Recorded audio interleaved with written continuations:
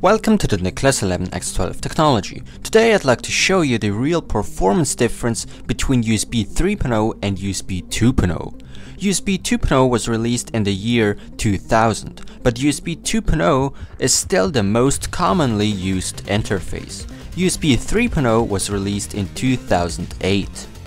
There's so much marketing going on with USB 3.0, even now at the time of this video.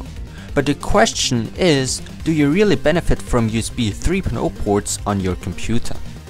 Before I go ahead and show you the results, I'd like to answer some very frequently asked questions.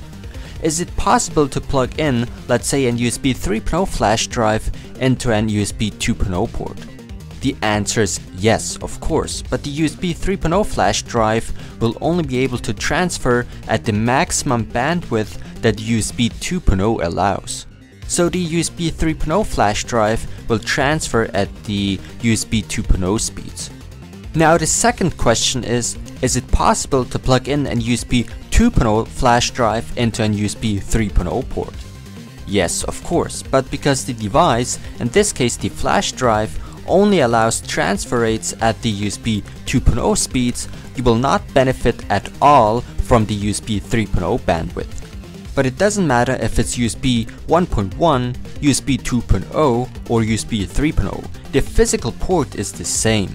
It's the bandwidth that makes the difference. So let's see if USB 3.0 is worth it. I'll be using an USB 3.0 and an USB 2.0 flash drive to compare.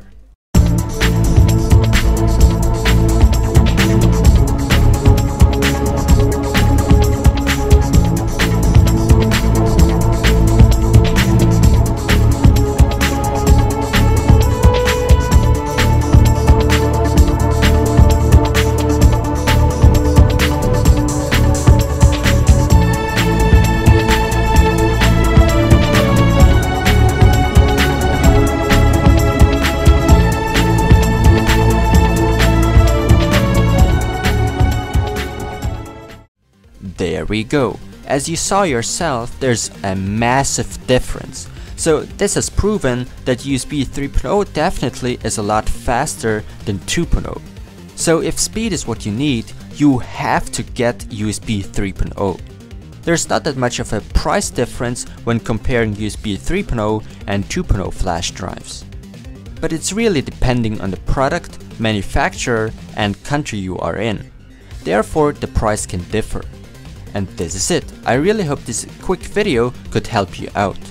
Thanks for watching, don't forget to subscribe and visit Nicholas11X12techx.com to see videos there earlier than on YouTube.